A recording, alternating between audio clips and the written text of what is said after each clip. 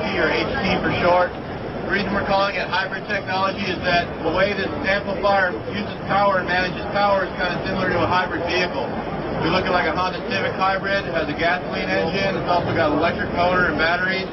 That vehicle, depending on the situation, will do different things. If you're going in town, traffic light to traffic light, it'll run on electric power. If you get up on the highway and you're cruising at a steady speed, it'll run on the gasoline engine. It also uses the gasoline engine to recharge the batteries and keep them full so that the next time you need them, all the energy's there. You go full throttle on that car, it uses both energy sources to put the maximum amount of power to the ground. The amplifier works like that in a couple of ways. It brings in 12 volts DC from your car, converts it to 140 volts DC, and then stores very large quantities of 140 volts DC and runs at 140 volts DC. So what happens is, when you're playing it at low levels, it's primarily running on the 140 volt system and drawing very little current off of the 12 volt system. As you go up in power, it'll start to draw in some current off the 12 volt system to maintain the level in the 140 volt system. If you go full throttle on this amp, it's going to run power from both systems to drive the load. So the benefit that that gives us is the fact that, like in this room here, we're trying to run 60 12-inch woofers at the same time. I'm running 60 12-inch woofers at a half of an ohm load. When you go to do that, that requires very large amounts, very high amounts of very large amounts of current. Done this demo a few times. If you're trying to pull that kind of current from a 12-volt battery that's sitting 15 feet away from this amplifier, this is a conventional amplifier. You got a 12-volt battery out there, 15 feet of cable, here's the amp.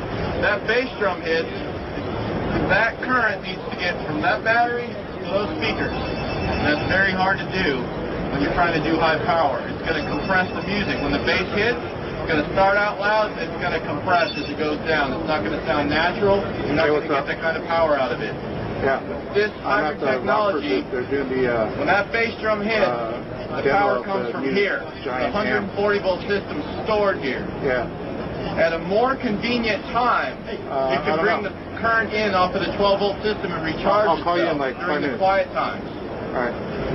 So what that gives us is huge dynamic power, improved sound quality. In fact, if you look at the specs for signal noise and THD, damping factor, you'll see the sound quality, or those specifications on this amp, rival that of very large expensive home amplifiers. The reason is, if we had an audiophile guy in here, a home audiophile guy, and you said, what was your dream amplifier for your house, what would you do? He'd say, I have a very big amp, I'd get a bunch of batteries, I'd hook them up to a charger until they were full, and I'd take the charger off, and then I'd sit there and listen to it on clean battery power. It's going to be as clean as possible. This amp is similar to that, in the fact that that 140 volt system is charged to a very high level and maintained very constant. Those numbers are very good. The biggest thing it does for us is that it reduces the peak current draw from the vehicle by about 500%, or about 5 times less current. You take our Punch 200 watt amp that's sitting out there, that amplifier draws about 30 amps of current maximum. If it had the hybrid technology in it, it would draw about 6. So to demonstrate the technology, we built this very large, powerful amplifier to prove it. This amplifier is a 4-channel, Class AB, full-range, audiophile kind of an amplifier. It's producing about 17,000 watts RMS.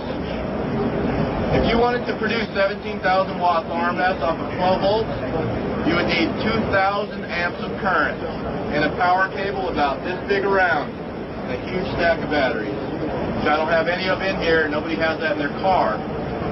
With hybrid technology, this amplifier draws a maximum of 350 amps of current by taking advantage of those dynamics in music where it can charge, discharge, bring it back in. So I'm going to play it for you because I want you to hear how dynamic it is, and I'm going to play something else for you so you can hear how much power it has. The 4-channel amplifier, half of the amp is driving all 60 of these woofers at a half of an ohm. The other half is just kind of idling along running these 6x9s up here. I'm going to play it for you.